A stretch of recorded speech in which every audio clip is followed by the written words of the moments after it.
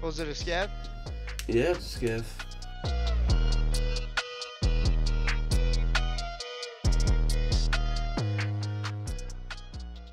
Whether you're brand new to Tarkov or if you've had the game for a while but can't get the hang of it, this guide should help you. I'm going to go over a lot of things that will help you in your first few raids and give you a general idea of how to start. I'm still pretty new myself, but as I learn, I like to teach those slightly newer than me. Before you ever load into a game, go into your settings, and under the game tab, turn head bobbing all the way down. If not, your camera will bounce all over the place. Also, most people play with a higher FOV, but you can play around with it to find what you like. Next, go to graphics, and I can't say what exactly you should use on a lot of these settings because of course we have different setups, but for the basics, play on the resolution that matches your monitor, and also play in full screen, which you should be doing in every game for the best performance. Now go to the bottom and uncheck everything. Moving over to post effects, you can copy mine, but I would recommend watching a couple videos on post effects and adjust this on your own for the best results.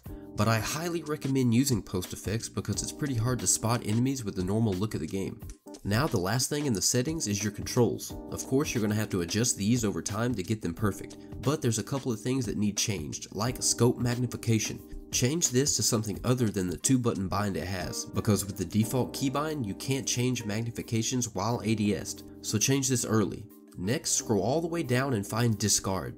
Changing this will help you loot a lot faster in raid.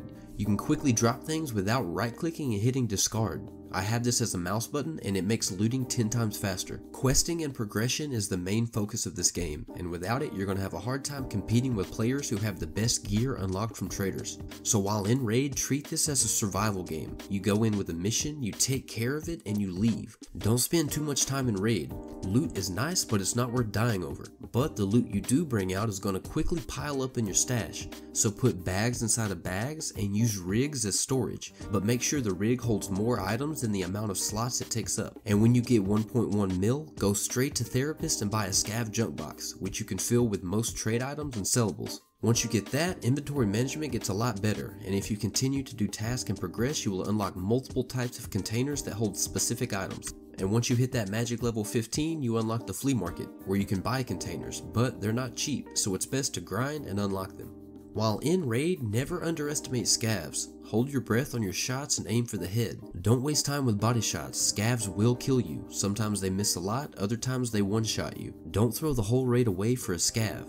Treat scavs as you would a player, with extreme caution. And on the other side of that, as a new player, it's very important to make the most out of your scav. A lot of players just chase down shots and try to get a free kit, but it's better to safely loot and sell the items to fund your next kit. Scavs are also great for learning the maps, so take your time, loot up, and learn the maps. Also, if you didn't know, there's scav karma, so you can't go around killing other scavs unless another player scav shoots you first. Bad scav karma will ruin your chances of getting good loot on your scav when you spawn. And high scav karma has the opposite effect, with higher chances of good scav loot in your inventory. And on maps like Lighthouse, using VoIP and teaming up with other scavs could make everyone involved a lot of money. It's also not a bad idea to try to talk your way out of a situation as a PMC. You never know what could happen when you just use VoIP and hope for the best. Or you could use VoIP to betray others for free loot. But why do that when you can make some friends?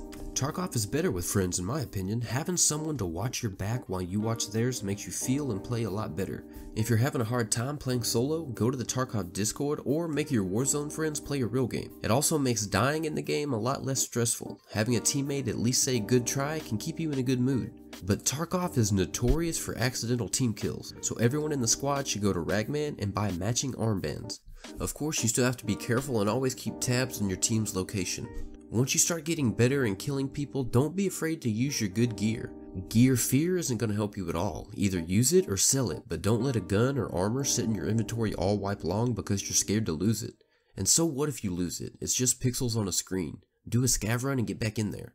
The only way to truly learn this game is by playing, so if this video helped you, leave a like on it, and subscribe for more newbie Tarkov content. And go use that scar Nikita gave you for Christmas. I know you still have it.